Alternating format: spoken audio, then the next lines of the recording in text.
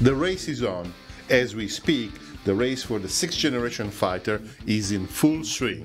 There are 5 major contenders. There are the Americans with the 2 NGADs projects. One is developed by the Air Force and the other one by the Navy. Despite sharing the same name, these are 2 rather different initiatives. Then there is the British, Italian and Swedish Tempest, the French, German and Spanish FCAS, and then there's Godzilla. The 29th of July 1997, the so-called Obey Amendment enshrined in the US law the ban of the export of the F-25. The aircraft was still in development, but it was already decided that those technologies had not to be exported. And this had an immediate effect on the other side of the Pacific Ocean. In 1997, Japan's F-15Js were in their full maturity. The Mitsubishi F-2 had yet to be introduced in service, but the Japanese government was already thinking to a replacement for its fleet of top fighters. And the idea was, in the wake of the F-15 acquisition, to keep going with the best that the American technology could provide. The F-22 export ban changed these plans. At the same time, the F-2 program was happening, and while the aircraft was definitely a success, the cooperation with the United States was less so. For more than a decade, no commitment was announced till 2009. In 2009, the first of a series of studies to define and research the key aerospace technologies for the next decades were started,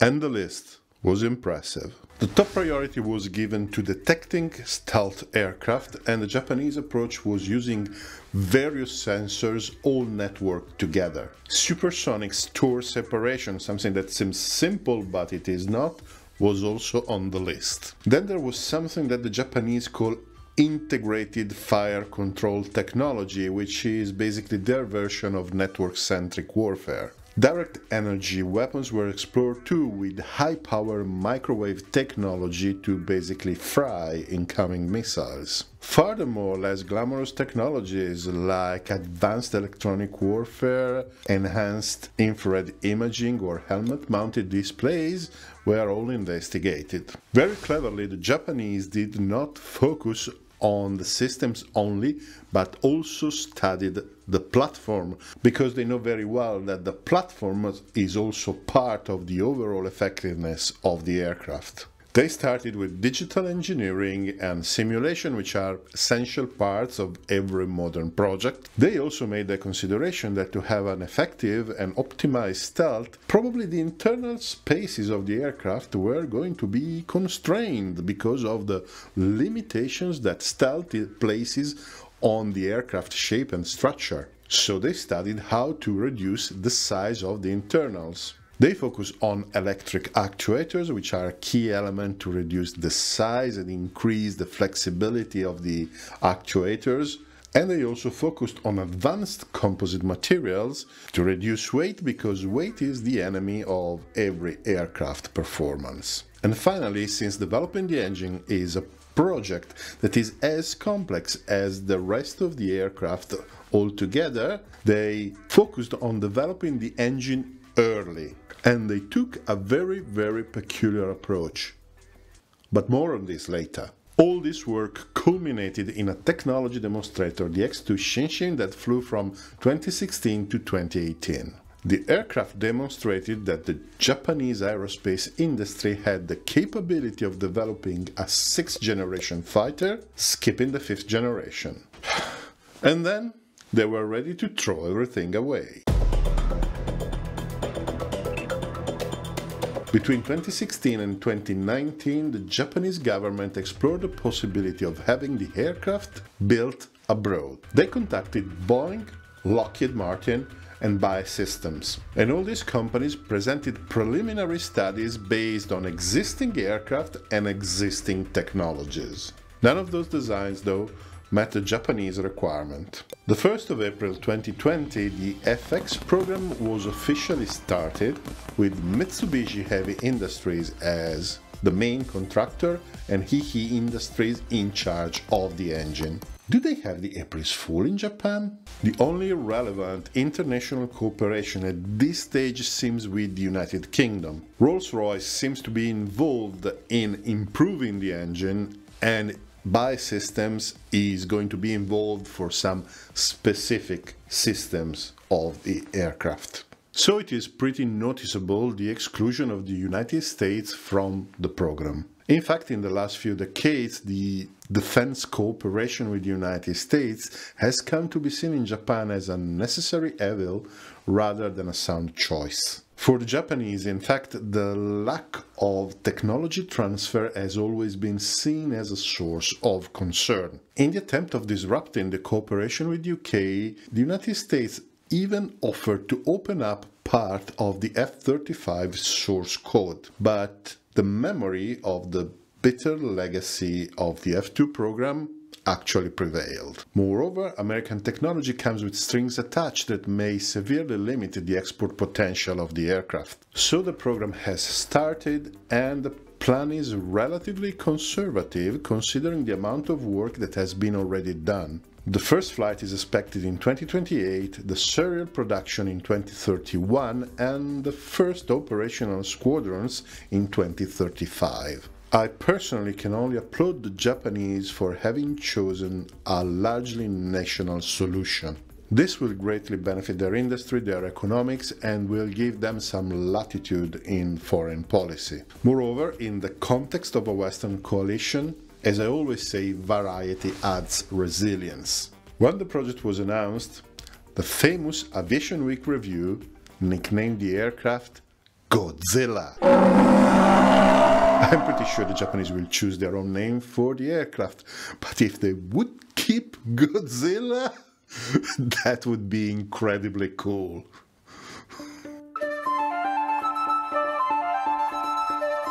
Among the sixth-generation fighter projects, the Japanese FX is probably the project that we know the most. We know that it's going to be a twin-engine heavy fighter, albeit we don't know if it's going to be a single-seater, a dual-seater, or more probably both. We only have one artist's impression that basically depicts a single-seater, but it's definitely too early to be really sure of the final configuration.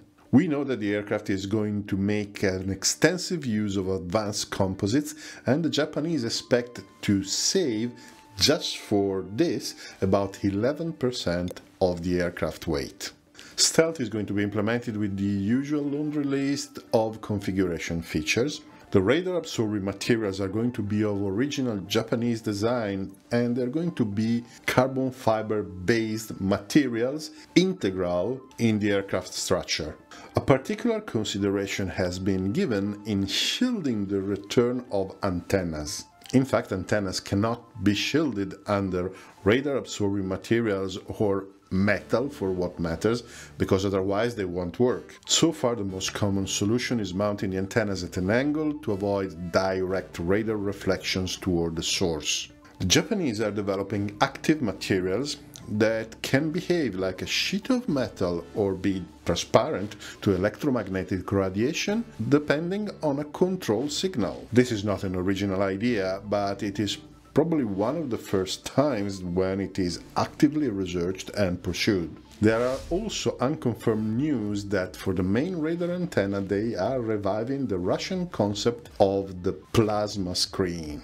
This is not science fiction, it has been developed in Russia, it has been confirmed to be working, but it never became mainstream because it requires a lot of energy. We know that the radar is going to be an AESA radar, obviously, and the benchmark that the Japanese have chosen for themselves is the APG-81 of the F-35. And by the way, considering the attention that the Japanese have given to the problem of detecting stealth, we may expect some surprises from this unit when it will be operational. We know that there will be an advanced electronic warfare suite, and some of its components actually have already flown on a modified F-2, and the result has been described as positive, at least by the press. The antennas will be integrated in the aircraft surface, but they don't seem to be smart skins. And to keep all these electronics refrigerated, a new and efficient vapor cycle refrigeration system has been developed. The armament is still uncertain, but the specification calls for internal bays significantly larger than those of the F-35, capable of housing at least 6 medium-large items, whatever this may mean.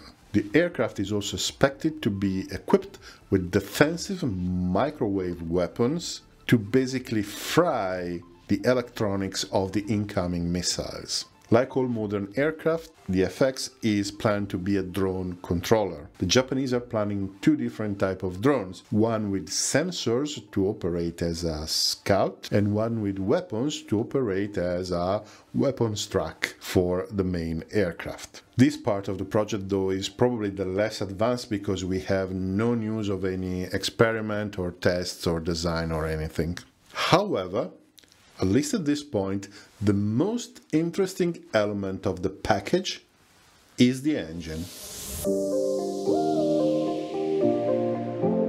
The Japanese started with the observation that the stealth shape is not ideal to accommodate the internal components of the aircraft. They also considered that a flattened aircraft shape is inherently more stealth than a more bulkier shape because the ratio between the lateral surface and the volume is lower. This means that fitting all the parts inside the aircraft may be a problem. And so the Japanese thought that a slim engine was a good solution for this.